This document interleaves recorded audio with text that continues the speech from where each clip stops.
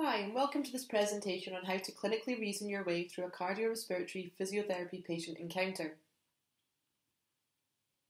In this presentation, we are going to learn how to pull together all our assessment findings into a prioritised, justified problem list and discover how we can use that to select appropriate interventions and then evaluate the effectiveness of our intervention.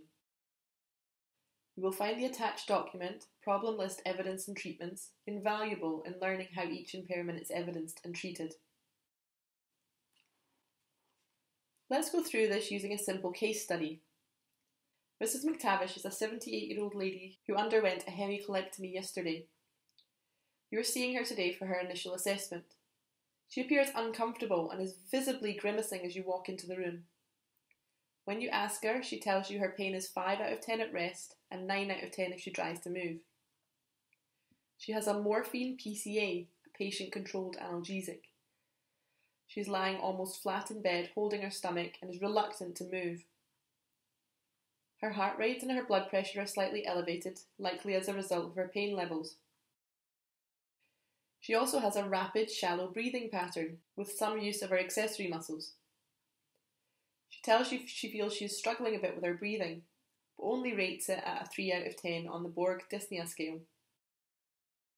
On auscultation, you find reduced breath sounds with some scattered expiratory crackles, and on palpation you find reduced basal expansion with some tactile fremitus in the upper zones.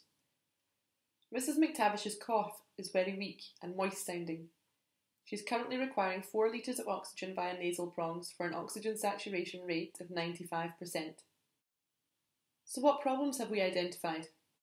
Try pausing the video and writing what cardiorespiratory impairments you have identified in this patient. Okay, so our first step is to identify the impairments and how we know they exist. You know the patient is in pain because they have told you and because they look in pain. They also have an increased heart rate and blood pressure, which can be a systemic response to a painful stimulus. We have observed accessory muscle use, and the patient is rated shortness of breath of 3 out of 10 on the Borg dyspnea scale, so they have an element of dyspnea present, although likely small in this instance. There are reduced lung volumes, which we know from the reduced breath sounds on auscultation, the reduced expansion on palpation, and the apical breathing pattern. The coarse crackles, tactile fremitus, and moist, ineffective cough are a good indicator the patient has impaired airway clearance. And the fact that they are requiring oxygen to keep their oxygen saturations above 95% demonstrates an impaired gas exchange.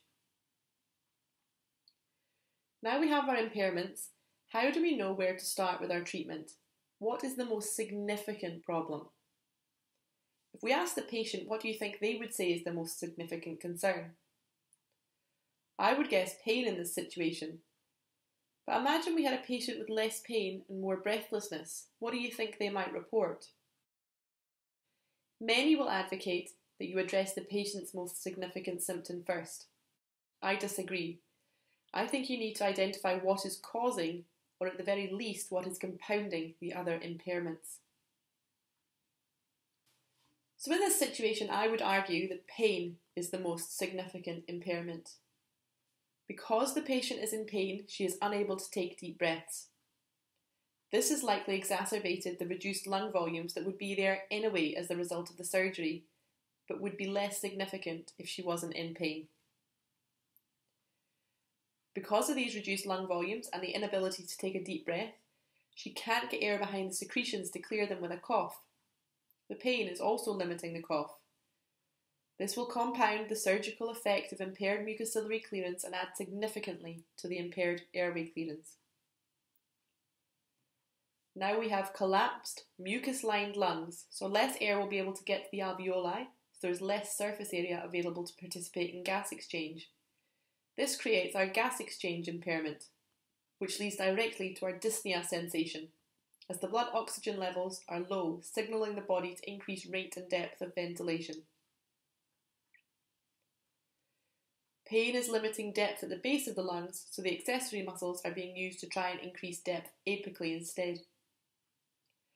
So we can see here, if we're able to remove pain from this patient, her other impairments are likely to improve significantly. If we treat lung volumes, airway clearance will improve. If we treat airway clearance, gas exchange would improve. And it turns out dyspnea is a consequence of the above impairments, so if we treat them, it will improve. So why does it go on the list if it's going to be addressed by treatments for the other impairments? Because often it's the most significant issue from the patient perspective, and there are strategies we can teach the patient to manage their dyspnea to make them more comfortable until the other impairments are resolved.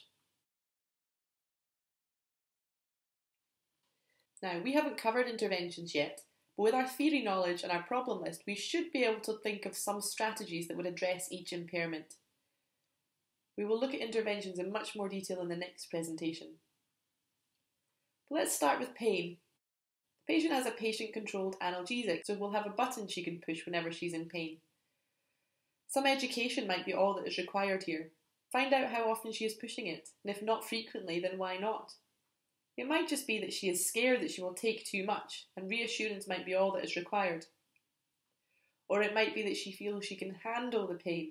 This is an education opportunity. She needs to understand the risks associated with not being able to take a deep breath or to mobilise. Educate her that she needs to press the button every 5 minutes as the dose becomes available until she is able to take a deep breath and to move in the bed. If this is not sufficient, maybe the patient is using their maximum and still in pain, or maybe it is making them feel too drowsy, they would benefit from review from the acute pain team. Contact the medical team to discuss. For patients who are not on a PCA, it might be as simple as requesting pain meds from the nurse and educating the patient about requesting meds and not waiting to be offered. In a surgical patient, you will also want to teach them wound support, where they use a rolled up towel or pillow and hold over their wound as they cough. This splints the wound and makes the cough less painful. Then with lung volumes we would use positioning, mobilisation and potentially thoracic expansion exercises to increase air into the bases of the lungs. For impaired airway clearance, we would again get benefit from positioning and mobilisation, and may wish to utilise the active cycle of breathing technique to clear the lungs.